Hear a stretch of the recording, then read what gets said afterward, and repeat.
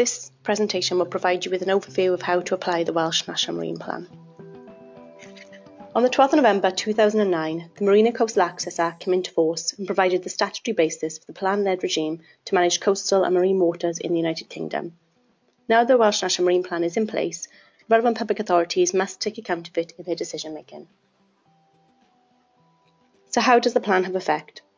Under Section 58.1 of the Marine and Coastal Access Act, a public authority must take account of any authorisation or enforcement decision in accordance with the appropriate marine policy documents, unless relevant considerations indicate otherwise.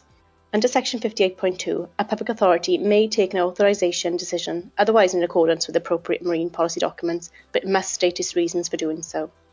Under Section 58.3, a public authority must also have regard to the appropriate marine policy documents in taking any decision which relates to the exercise of any function capable of affecting the UK marine area, even if it is not an authorisation decision.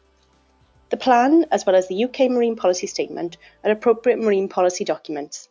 Some organisations can have both the Section 58.1 and Section 58.3 responsibilities. Importantly, public authorities that have responsibilities far from the marine area can affect and be affected by the marine environment.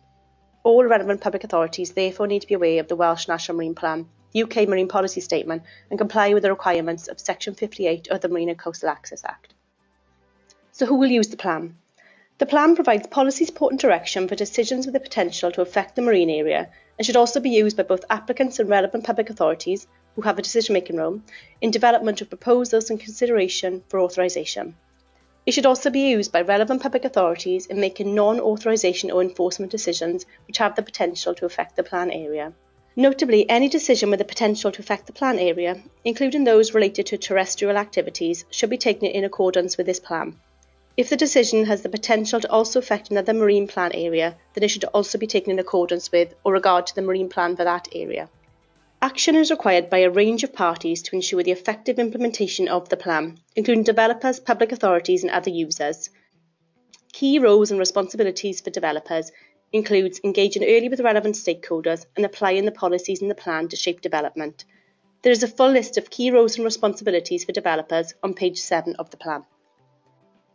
Relevant public authorities are responsible for assessing whether proposals are in accordance with the plan in making planning, policy and authorisation and enforcement decisions.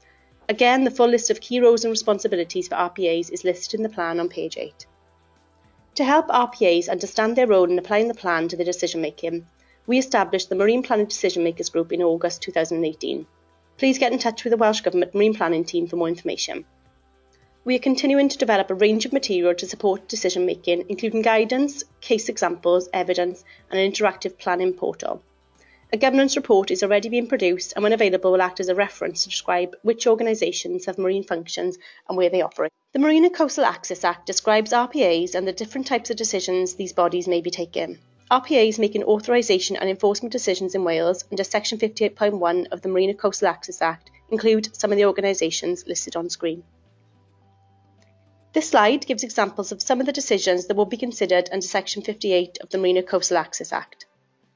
Section 58.1 decisions are easier to identify and cover activities such as marine licences, planning authority, development consent order, authority to discharge or impound or extract water. Other examples are on the slide. Section 58.3 means public authorities must also have regard to the appropriate marine policy documents when taking decisions such as management measures, for example, switch between harbour berthing purposes, marine resource strategic management, for example, change in aggregates tonnage limits, and others listed on the slide. We are producing a report mapping out decisions taken by RPAs in the Welsh Marine Plan area. This will be published in late 2020 and can help RPAs understand more about the types of decisions they take that need to be made in accordance with the Marine Plan.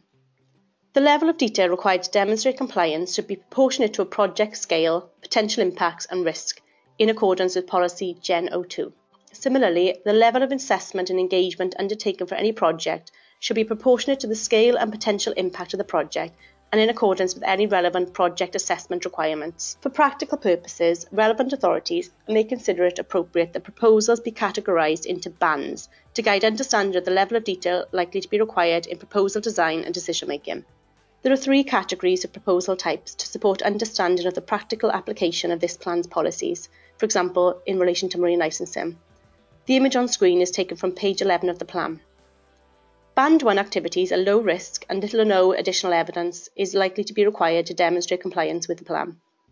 Band 2 activities are medium risk.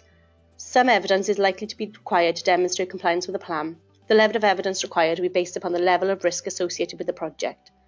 Band 3 activities are higher risk, including projects that require formal project assessment processes. A greater level of evidence is likely to be required to demonstrate compliance with the plan. Proposals falling into Bands 2 and 3 should include a clear supporting statement on which plan policies are relevant, the extent to which a proposal complies with the policies, and how the proposal contributes to the plan vision and objectives. The plan contains general, cross-cutting and sector-specific policies. Sector-specific policies operate alongside general policies and relate to particular activities. Both general policies and sector policies should be applied unless associated policy narrative or supplementary planning documents indicate otherwise. The plan provides an integrated set of objectives and policies for the sustainable development of the plan area, and as such, none of the objectives, policies or supporting text should be considered or applied in isolation. If to any extent a policy stated in the plan conflicts with any other statement or information in the plan, that conflict must be resolved in favour of the policy. Where there is the potential for conflicts to arise between plan policies, decisions should be made on a case-by-case basis to best support the delivery of the objectives of the plan. Table 2 on page 9 of the plan gives an overview of the process for developing and authorising proposals of relevance in the plan. We have produced implementation guidance to support the Welsh National Marine Plan. It provides further detail on plan policies to help ensure they are implemented effectively and consistently and does not introduce new planning policy. This guidance sits alongside other non-statutory plan-related policy guidance and evidence to support marine planning for Wales and will be updated periodically. The first version of the implementation guidance was produced in June 2020. This guidance should be read alongside the plan. Where there may be uncertainty over the requirements or implementation of the Marine Plan or any of its policies, decision makers should refer to the plan for the definitive policy wording and intent within the context of the overall plan. The introductory section covers things that are relevant to all proposals, decisions or policies. It has sections on the role of RPAs, information on preparing a proposal, how to apply the plan policies, and terminology used throughout the plan and the implementation guidance. There's a chapter for general policies and a chapter for sector policies. Each policy is addressed in turn with specific guidance relevant to that policy area, including things to consider in preparing and determining a proposal. At the end, there is a glossary which includes a list of definitions for terms used in the Marine Plan and the implementation guidance. The implementation guidance makes it clear that it should be read in conjunction with the plan and that it does not introduce new policy. Let's take a further look at some of the chapters in detail. The introductory chapter considers the application process for developing and determining proposals and gives process diagrams. On the slide is an example which shows a method of policy screening, showing the sequential process of reviewing and identifying policies relevant to a proposal and the effective screening out of policies which are not relevant. It also considers the use of proportionality in this process, highlighting that a proportionate approach should be applied in determining the evidence to be provided for individual policies in relation to a specific decision, together with the consideration of scale, type and location of the proposal, along with the level of risk posed. There is a section on terminology, which goes into detail on the avoid, minimise, mitigate decision hierarchy here, providing definitions of each of the terms and examples for each one. In applying the hierarchy, the focus should be to exhaust the possibilities of one level before progressing to consideration of the next. Proposals should seek to address any identified adverse impacts through firstly considering avoidance measures, and only progressing through the hierarchy to minimisation and then to mitigation measures where achievement at the previous stage in the hierarchy can be demonstrated to not be realistically possible or fully adequate. Under this section, the implementation guidance also discusses other relevant terms in more detail, including the meaning of significant adverse impacts, considering this in a general policy context and in a sector policy context separately, presenting a clear and convincing case for proceeding under a policy and what that means in terms of what we would expect applicants to include with any justification. Exceptional circumstances relating to sector safeguarding policy, going into what would be considered under a case for exceptional circumstances, assessment of impact on existing use, social, economic and environmental considerations, and providing a list for applicants and decision makers of what should be included in any consideration of this kind.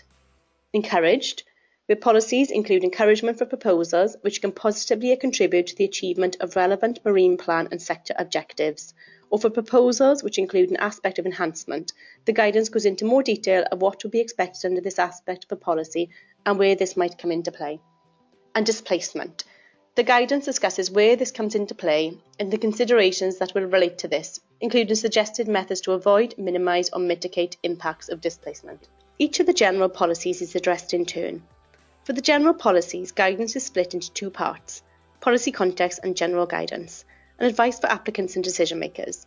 The policy context and general guidance section contains information on who the relevant regulators or other organisations are, as well as signposting to other relevant legislation. The example on the slide, Historic Assets Policy SOC05, signposts legislation such as the Protection of Wrecks Act and the Historic Environment Wales Act, and for other relevant bodies, it gives the roles of Cadw and the Royal Commission on the Ancient and Historical Monuments of Wales, their roles and responsibilities for historic assets in the Welsh Marine area. Under the advice for applicants and decision makers part, the guidance covers individual policy-specific considerations for applicants to think about and include in their proposal, and then things for RPAs to take into consideration when making their decisions where this policy is a consideration. The example on the slide, Policy SCI01, Risk-Based Decision Making.